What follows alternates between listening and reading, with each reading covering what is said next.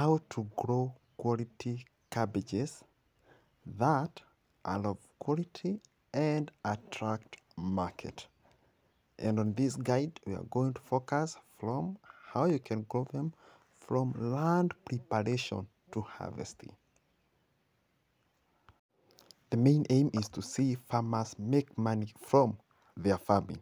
Remember, you can access this full guide and others on our website. Just click the link on the bio. Here is what we shall cover on the guide. 1. Market analysis. 2. The best cabbage variety that you can plant. 3. How to raise good seedlings. 4. Land preparation. 5. Transplanting. 6. Fertilizer application, disease and pest management, and finally cost profit analysis of cabbage farming per acre. The first thing as a farmer you should do is to carry out a market research. The market research is just to establish when the prices are high, which variety do farmers love, what size do they require. So this one will tell you the best variety to plant, and also it will tell you when to plant, and it is usually when the prices are lowest.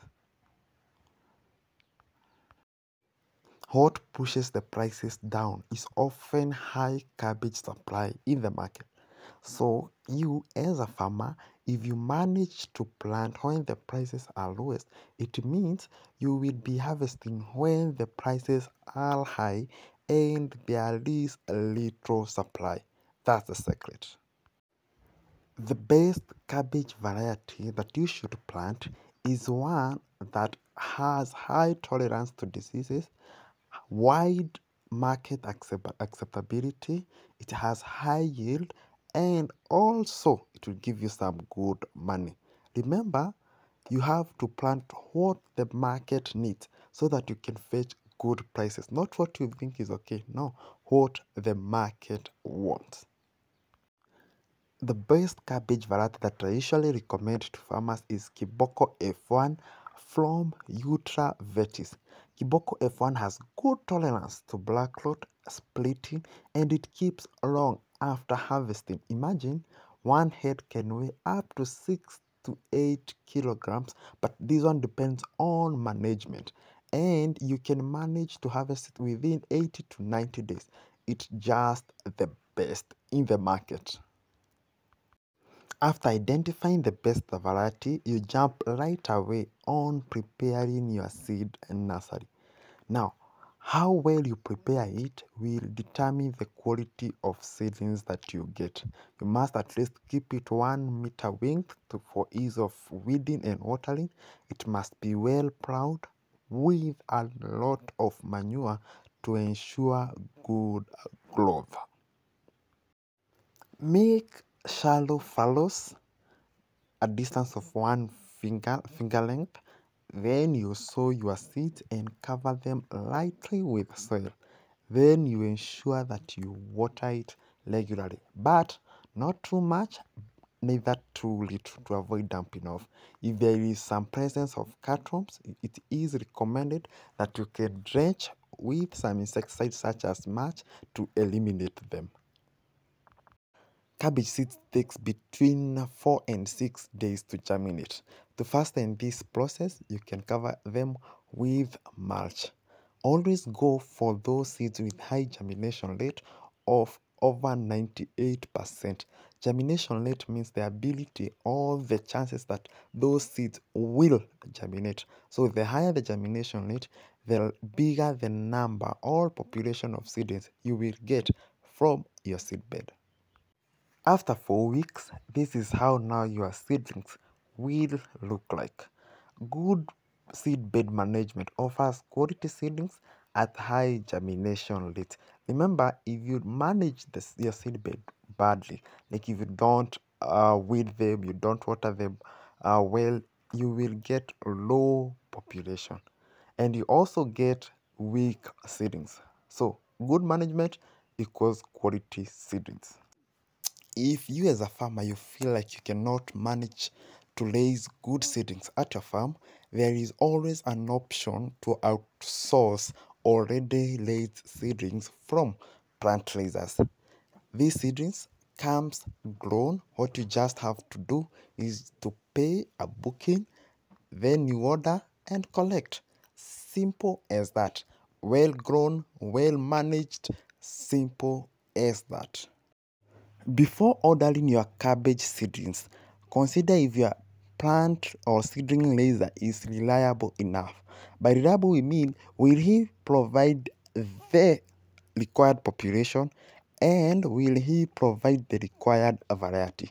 There are many cases where farmers have ordered cabbage seedlings maybe for kiboko, and the seedling laser ends up providing for them seedlings for another cabbage variety. As you wait for the seedlings to grow, the 4 weeks period is good enough for you to prepare your land and install a reliable irrigation system. A reliable irrigation system will ensure you have water all throughout. After 4 weeks, your seedlings are ready and your farm is ready. It's now time to transplant. Make holes on a spacing of 60 by 50 centimeters. The wider the spacing, the bigger the cabbages that you will get. The smaller the spacing, the smaller cabbages that you will get. So make well deep hole, add like 2 kg tins in each hole of manure. Then drench with confident to kill any worms and transplant. After 7 to 10 days, the cabbage seedlings will have developed good root hairs at the base. This will enable it to absorb the required nutrients such as nitrogen and phosphorus from the fertilizers. Therefore, we recommend you as a farmer to top dress at this point. Top dressing during transplanted day may not help the plant since it will not able to absorb the required nutrients. When selecting the fertilizers to use, always go for the high quality fertilizer. Yes, I mean the high quality fertilizer because we've seen cases where there are a lot of adulterated fertilizers in the market which are expensive, and when farmers buy them, they don't even work. Leave those all organic G fertilizers, all those, no. Just go for the basic DAP, diammonium or phosphate from either Yala, the BT, or a company you trust. The reason why we usually recommend the first top dressing to be done with DAP is to enhance faster growth of the plant. Remember, DAP has phosphorus and nitrogen. Phosphorus enhances root growth and development, while nitrogen facilitates or enhances foliar development and growth. Those are the leaves and stems. When top dressing, ensure the fertilizer does not come into contact with the stem and the leaves to avoid scorching the plant. After 1 month, your cabbages should look bigger and better than this. Remember to always keep your farm clean and keep scouting for DBM. DBM usually make holes on the leaves of the cabbages. Early scouting will ensure you prevent it early. If you detect it late, it may be stressful to you. Also, at this first month, you can spray a foliar vegetative such as Osho vegetative to enhance leaves growth and development. At day 45, you can top dress with 50 grams of NPK 1717. This will just boost the crop growth. NPK 1717 has a well-balanced ratio of both nitrogen, phosphorus, and the potassium. Remember also, when you're top dressing, the fertilizer should not come into contact with the stem or the leaves. Otherwise, they will scorch them and you lose your crop. Always keep your farm clean of weeds. Weeds increase competition and are host to pests. Pests such as DBM, which infest the leaves of cabbages. Manual weeding is the most recommended method of weeding. Though there are others that you can use, such as selective herbicides, but remember you may use them wrongly and they end up harming your cabbages. So for us, we usually recommend the manual weeding all the time.